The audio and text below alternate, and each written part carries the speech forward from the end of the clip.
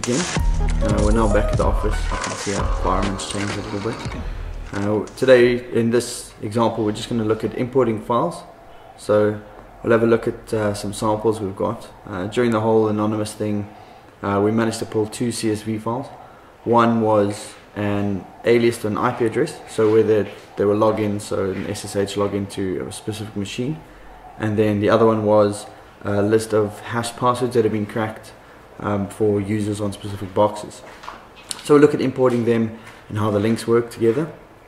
And then the second example I want to show is I've got two Airodump samples. So just someone who's done some war driving, just sniffed various things, including they found all the individual users and they probed BSS IDs. So now you can start seeing, okay, well, this user has a machine that's looking for these specific APs, and then you can use that from there.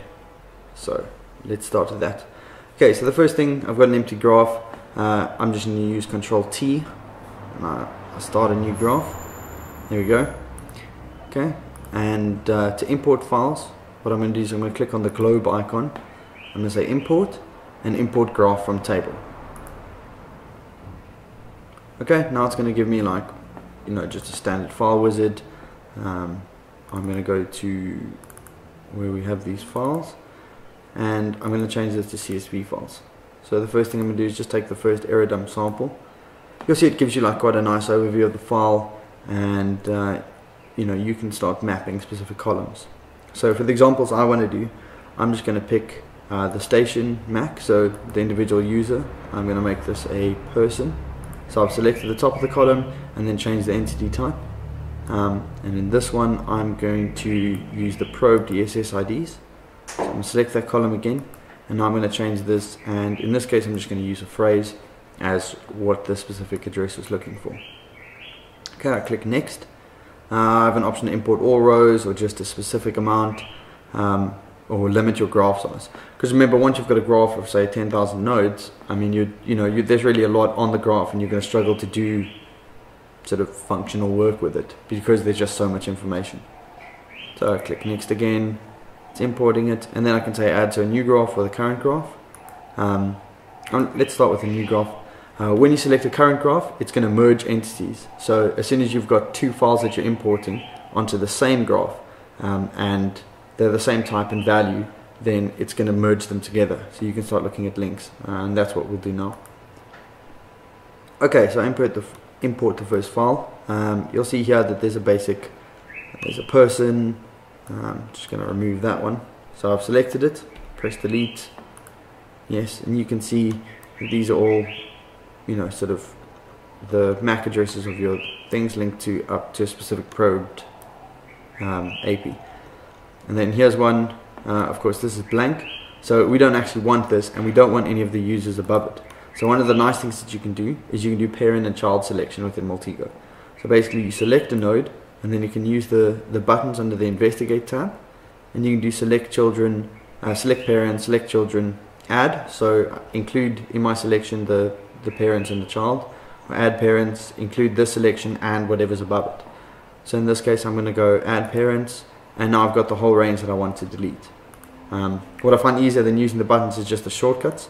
So I select my base entity, and then I can use Control up just to select the next, the parent, or down to select the child. And if I hold Control and Shift, then it'll do, I'll add them. So then I'm going to add them together, just use Control Shift up, and I'm going to press delete, and I'm going to delete these icons, these entities. So now I've just got the ones that I'm interested in. Both these guys obviously probe for the same thing, and so on. And now this is, this is not that interesting maybe to see these, because what we really want to do is we want to import another Airodump sample, and we want to see, okay, where has someone probed for two different APs, and I can start linking them between different locations where I've done my war driving.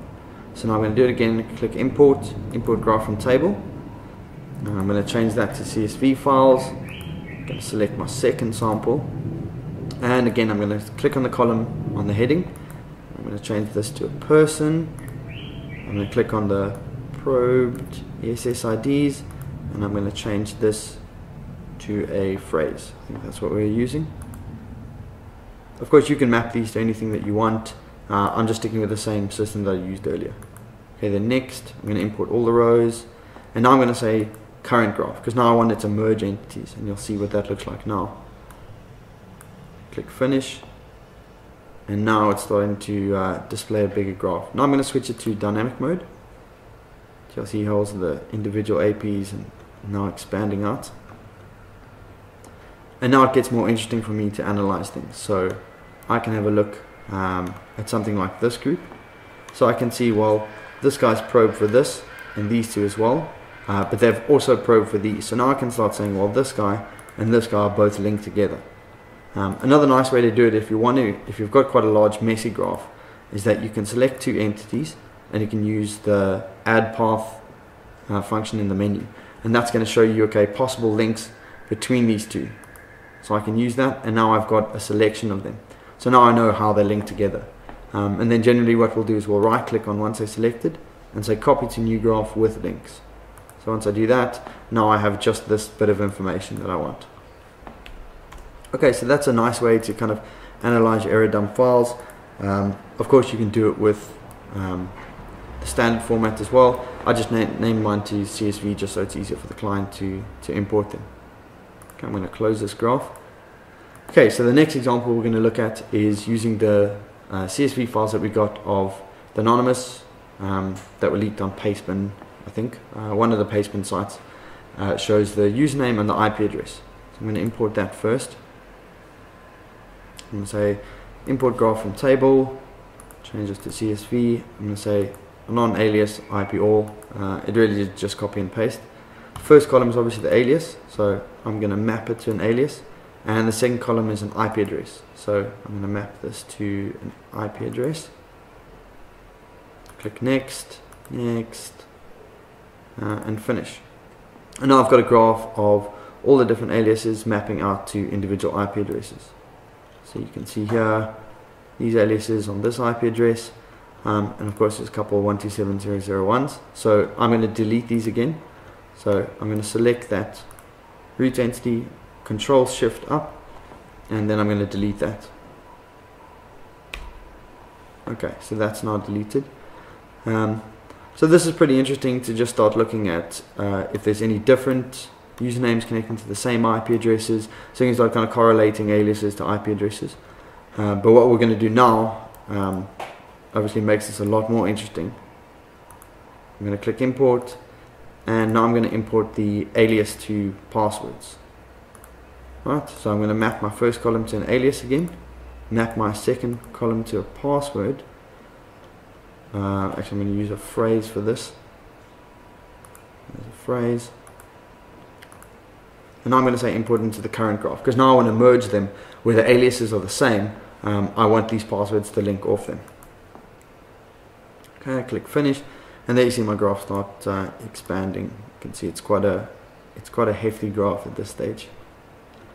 Just going to zoom out a bit, and there you can see it kind of spreading out in dynamic view.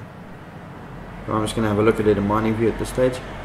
And you'll see here now we can start looking at stuff. Okay, well, we've got 4 different IPs for this guy. We've got 2 people using the same password.